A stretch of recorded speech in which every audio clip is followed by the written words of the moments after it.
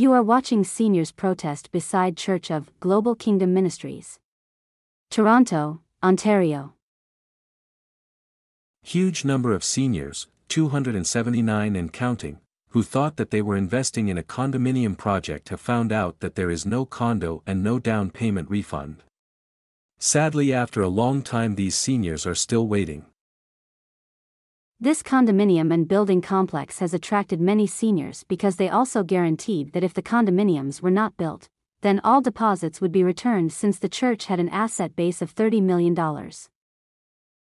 Condo purchasers were told that the project may have to be restructured and they could call the office and apply for refunds. The purchasers are still waiting for their refunds, and Trinity Ravine Community Inc. has filed for bankruptcy. Church lawyers are taking advantage, as seniors, many of whom are handicapped, suffering from anxiety, stress, and unable to sleep, new immigrants not able to communicate effectively in English, and who have no knowledge of how the legal system works. Seniors were told by church representatives that they could buy a condominium that offered support services, amenities and programs, service packages, and health and wellness.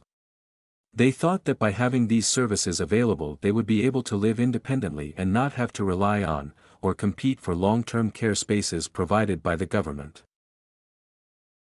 One of the pastors of Global Kingdom Ministries, Pastor Kern Kaladine, who was listed in the legal documents as the pastor, so in all fairness, I wanted his side of the story, and this is what Kaladine revealed via email.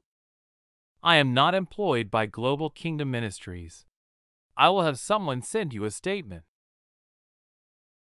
That statement came from another pastor, Bob Johnson, who sent an email that read like this.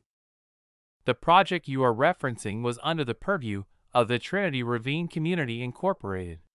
The following statement is attributable to Global Kingdom Ministries. We were deeply disappointed that Trinity Ravine Community Inc. entered into the CCA process. When this project was first imagined years ago, we were hopeful that it would be beneficial to our community. The church will be conducting an internal review of the decisions leading up to the CCAA process. According to us seniors who are currently awaiting her refund, the people behind the so-called condo project are not forthcoming about handing over the refunds as promised to the aging would-be homeowners. Church corruption, pre-planned fraud, or just very unfortunate circumstances? There are many questions, and no answers, as church officials are remaining silent, passing from one pastor to another.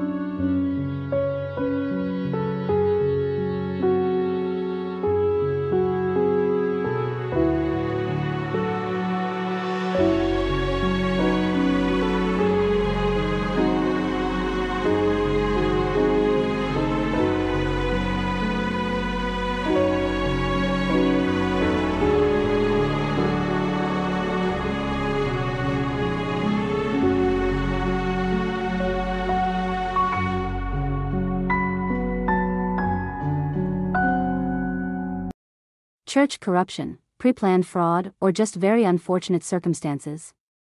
There are many questions, and no answers, as church officials are remaining silent, passing from one pastor to another.